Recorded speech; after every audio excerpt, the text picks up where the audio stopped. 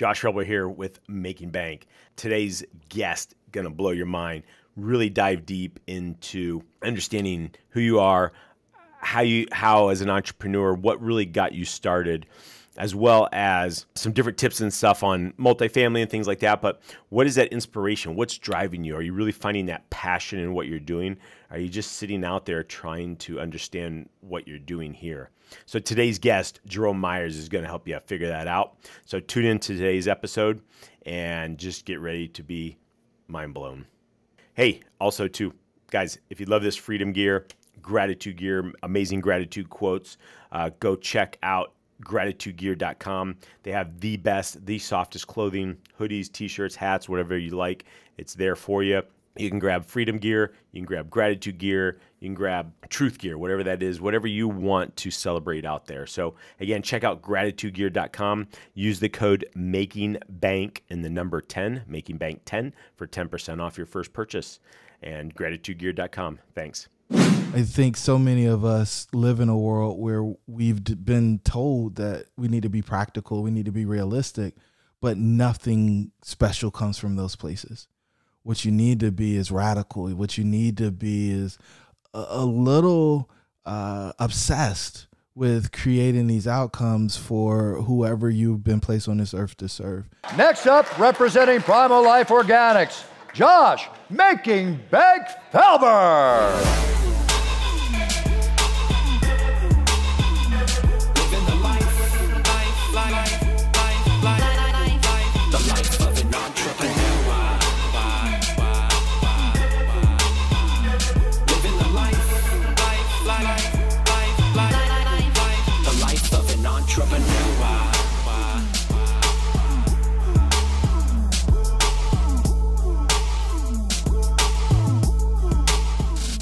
Welcome to Making Bank. I am Josh Felber, where we uncover the mindset and the success strategies of the top 1% so you can amplify your life and your business today.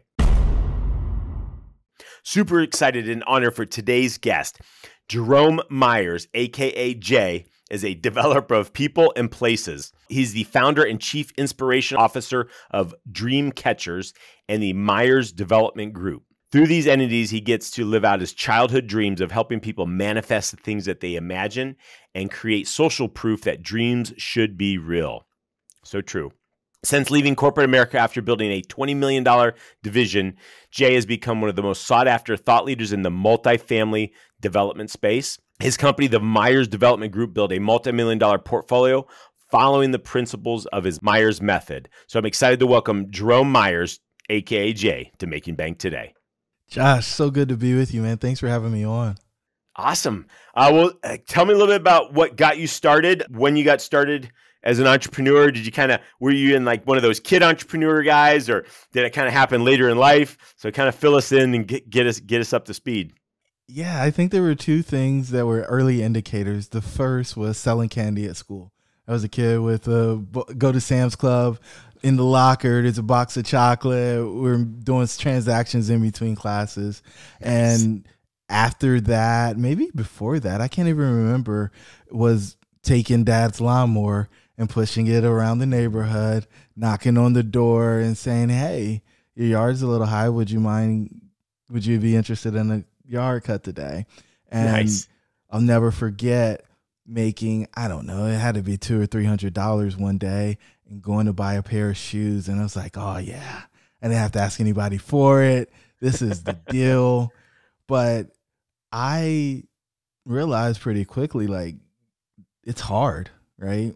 Knocking on doors, making sales, that's hard. And if people don't know you for doing that thing, they're not likely to come to you to get that solution. And so I put down the grass cutting. It was really hot and really hard.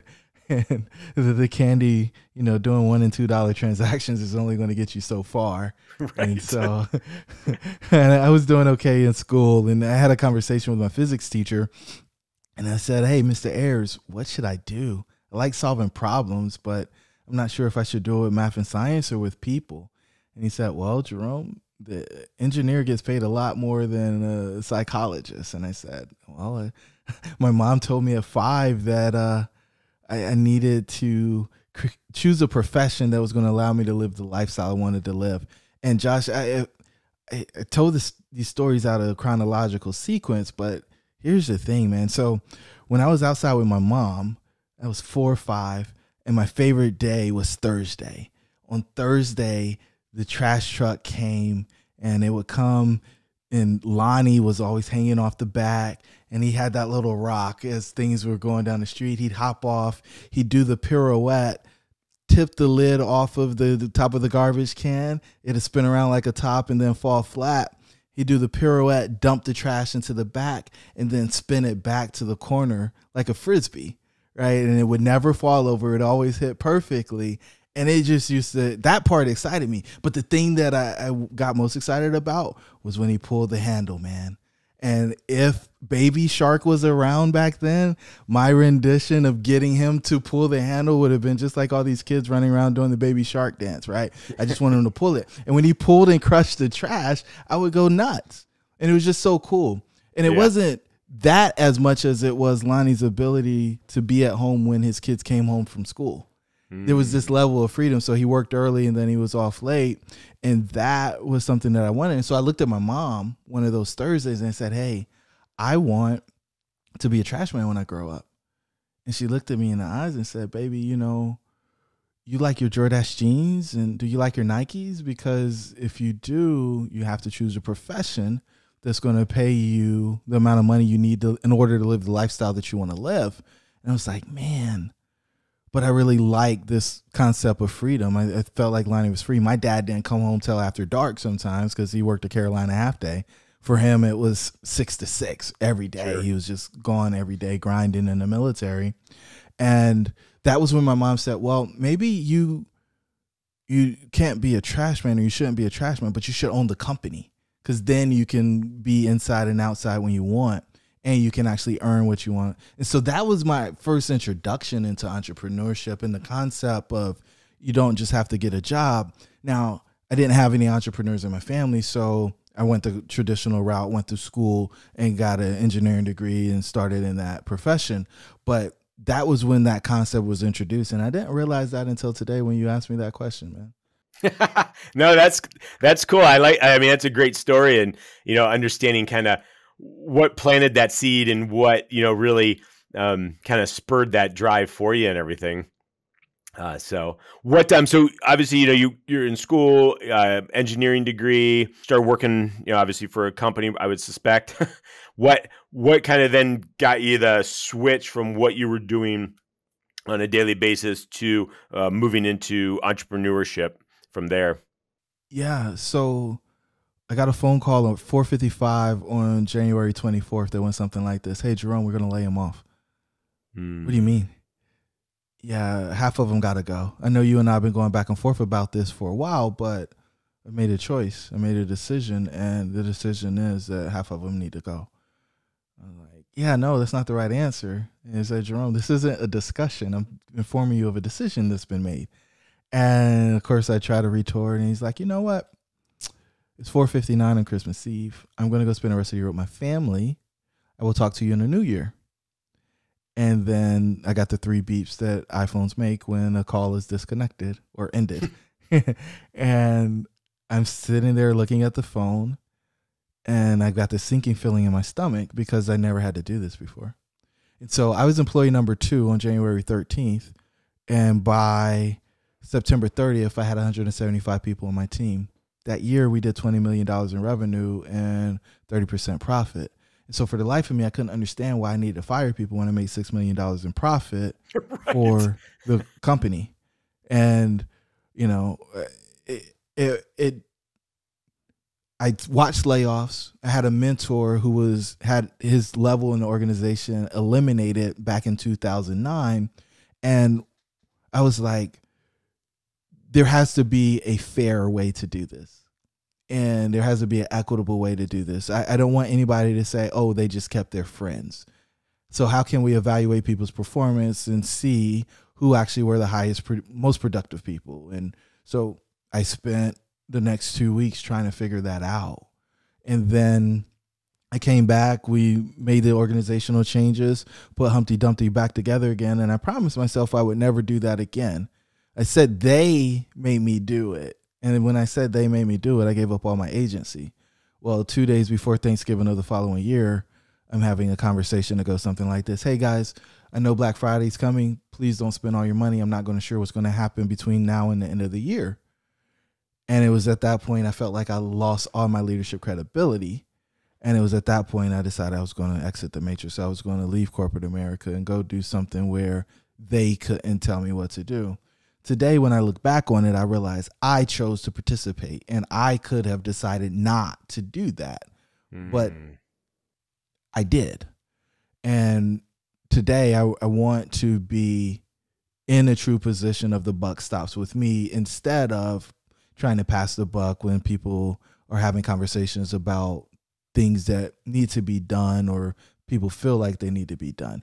I had the illusion of being an entrepreneur because I talked to my supervisor every other week. I saw him once a quarter. I was on the ground. It was my P&L. I was responsible for all the things that were happening, but I didn't have final say. Right. And I needed that. I had to get in a place where it was actually my ship. It was my boat. Yeah, that's so true. We feel that, as we're growing and doing things, that we are in that position. And then, when it comes down to it and those changes happen or things like that and major events occur, we realize, I guess I wasn't in the position that I thought I was in originally.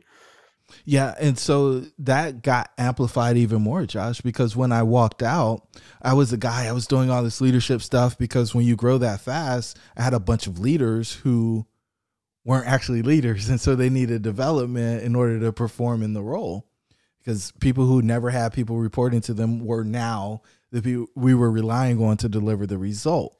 Right. And I thought, oh, well, people will hire me back, right? I'm the guy. I was the one that helped us accomplish the impossible, of course. And I could come back as a consultant, and nobody wanted to take a meeting with me, right? Nobody had any. And it was at that point where I really realized that it was just the title. It wasn't me. Right. And it was a very humbling experience. So I had to go to zero. And the other place where I thought it became really important and kind of one of these transformational moments, these quake moments, was I was working in a fitness center over the summer between, I think it was my sophomore and my junior year in college. And no, it was actually my freshman and my sophomore year. And I closed up early. It was 4:45. We closed at 5. I was like, nobody's coming in to get a workout in the last 15 minutes. And sure enough, somebody came to get a workout in the last 15 minutes. And when that happened, my supervisor came knocking on my door and said, what are you doing?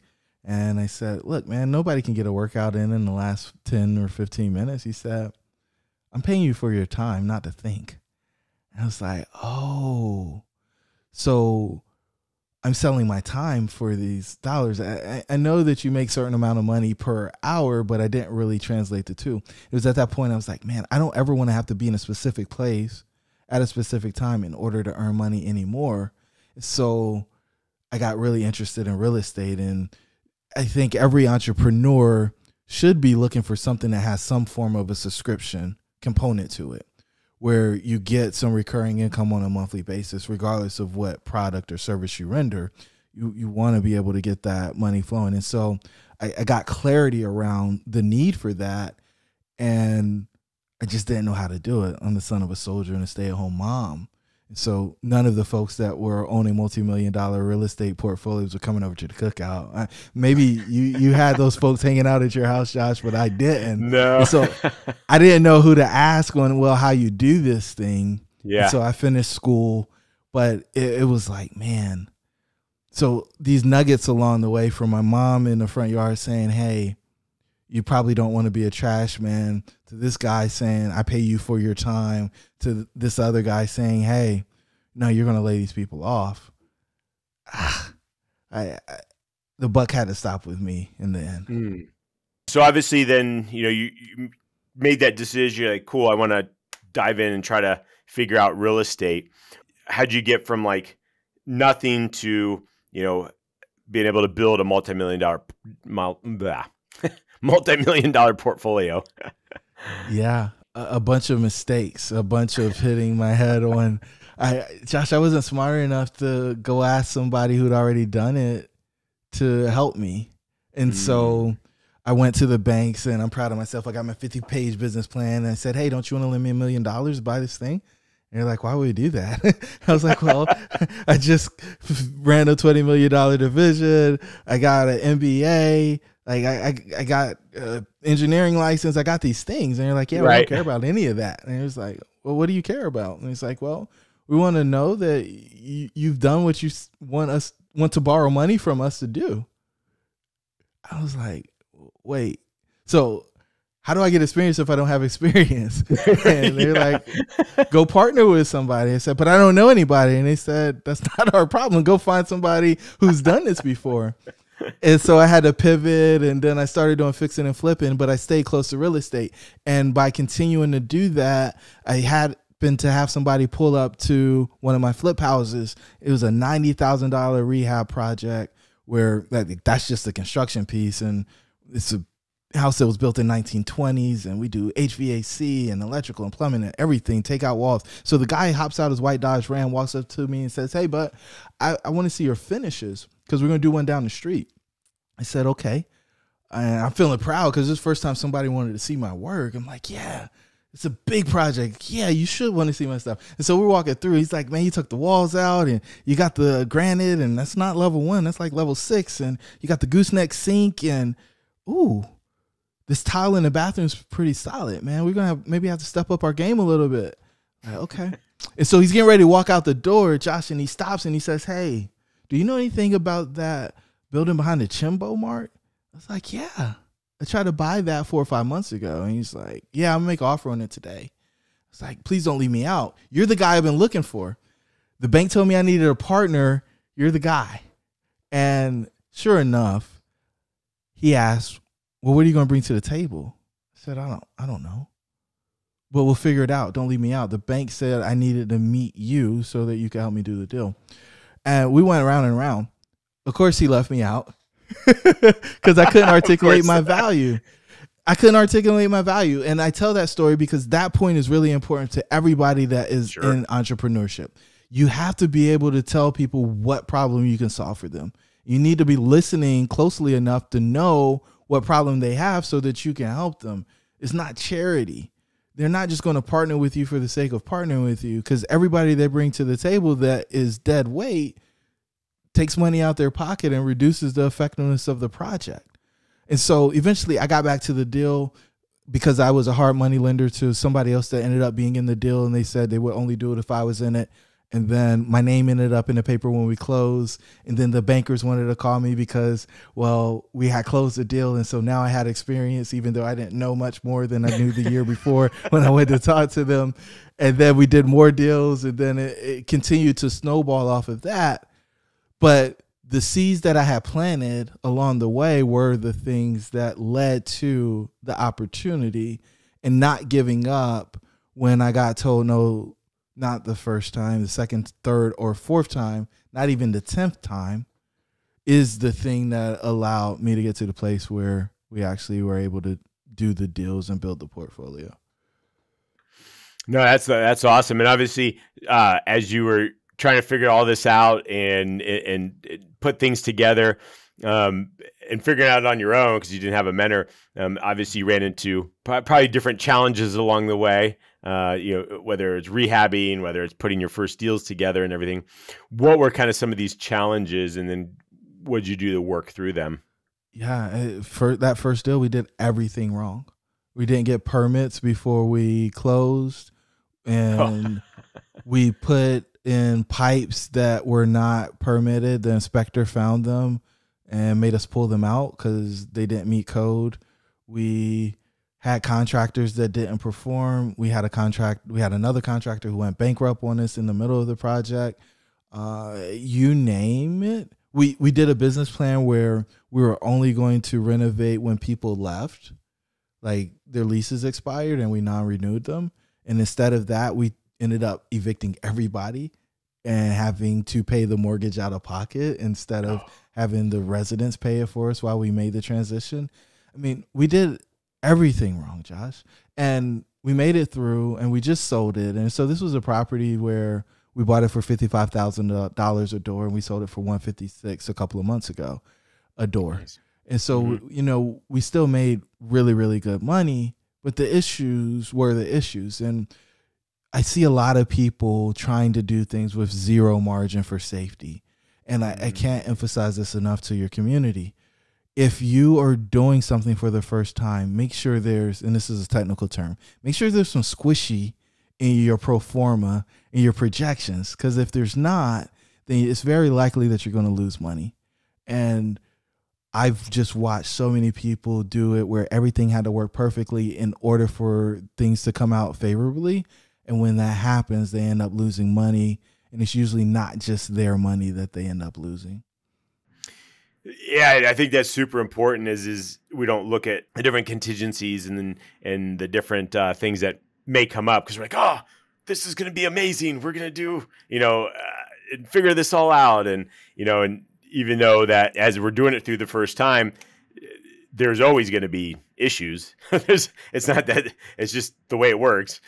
And especially as an entrepreneur. And so I think that's, definitely great. What were some of your top 3 things that you've kind of learned along this journey? Figuring it out on your own is the most inefficient and ineffective way to do it.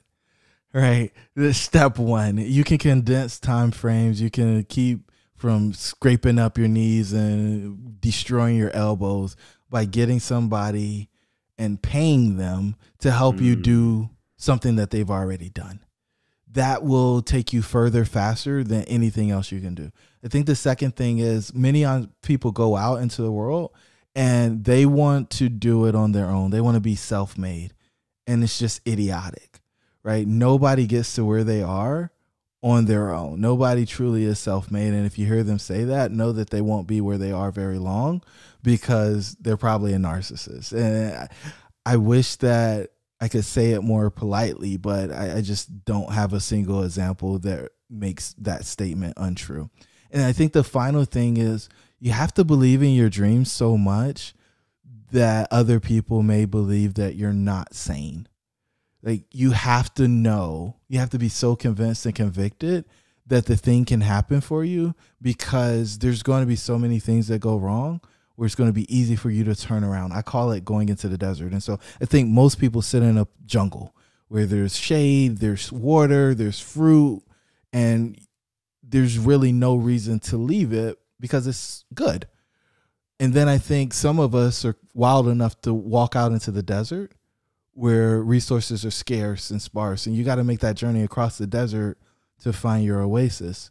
And that allows you to refuel, get yourself back together. And then from the oasis, I think if you have a skilled guide with you, you'll make it a paradise. And once you experience paradise, the good that you experience in the jungle will see, you'll ask how you ever lived that way. And, you got the shirt on that says free. Most people have never experienced freedom. But when you get there and you actually taste that, you drink of that cup, your life is forever changed. And so, yeah, man, I think making sure you have somebody to go on that journey with you is probably the most important thing, followed by this conviction that you are going to be successful when you're willing to go to extreme lengths in order to make that happen. That's definitely awesome and so true with the fact that entrepreneurship's lonely in general. So, if you can find somebody that you team up with or, take the journey with you and stuff, it makes it fun. It makes it able to get through those challenges and some of those trying times even, better, than it would be just, on your own. Obviously, you've developed a lot of experience now and owning multifamily and things like that. What was kind of that 4-step process that you put together to owning and operating your multifamily units? Yeah, I appreciate you asking that. I think this will help people a lot. So, and it doesn't really matter whether it's multifamily, single family, any type of real estate, and most businesses in general. So you want to find it, then you want to fund it, fix it, and then flip it. Flip it does not mean that you have to sell it. You can refinance it, but the goal here is to get the original investment out. So every deal, regardless of what people think, they happen in that order. First, you got to find it. Then you want to fund it. That means if you need partners, if you need to bring capital, whatever it is, you put that together at that point, your business plan as well. And then you actually execute the business plan, increasing net operating income regardless of what the business is. And then you want to get your initial investment back out and then play with house money in the deal. No, I mean, that sounds like super simple, but it was probably a a long, hard process to kind of get that all figured out, right? Yeah, I mean, we were doing it and we didn't know we were doing it. And I had a good friend, Dr. James Bryant, who pointed it out. And I was like, oh, this does make a lot of sense. And it works over and over again. It's a repeatable process. And if you stay within that framework, you'll be efficient and you'll be effective. Super cool. So we got just a couple minutes left. Guys, I hope you guys are really paying attention to what Jerome's talking about today. And listen to some of those different stories that he said. There's a lot of different awesome nuggets that he's planted for you throughout this conversation. So listen, watch this again, rewind it, take those notes as you're listening and watching this, and really pay attention to what he's saying, and then start taking those and applying those to what you're doing in business or life or whatever that may be, to help you, get ahead in everything that you're doing. So what's one last thing before we wrap up here, Jerome? Just you're like, oh man, I was hoping Josh was going to ask me this question, or I just really want to share this before we wrap up that you want to kind of get out to our audience. Yeah, your dream should be real. And if nobody's told you that and you got to this point of the episode, well, now you're convicted by it. I think so many of us live in a world where we've been told that we need to be practical, we need to be realistic, but nothing special comes from those places. What you need to be is radical. What you need to be is a little obsessed with creating these outcomes for whoever you've been placed on this earth to serve. You not pursuing and catching your dream is potentially preventing somebody else from being able to do what they're supposed to do. Each of these things is something that I struggle with, and it keeps me up at night because I know there's so many people doing work that they're not passionate about, and they're only doing it because it pays well. And they're asking the question, what's it all for? Or is this it?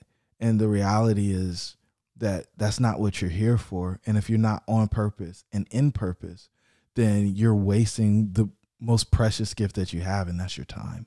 And so if you aren't an entrepreneur and you've been thinking about it, it's time to do something. If you are an entrepreneur and you're not performing at your highest level, then I think you're making a mistake, and we got to figure out how to get you on and in purpose. Awesome. So true. And where can people get more information or see what you got going on? Yeah, jeromemeyers.co. Everything is there. All free 12-step process, all checklists, all kinds of amazing content to help people get to where they want to be on their journey. Awesome. Jerome, thank you for your time today. Super cool to have you on Making Bank, sharing your insights, and I just really appreciate it. Josh, this was awesome. Thanks for having me, man. I am Josh Felber. You are watching Making Bank. Get out and be extraordinary.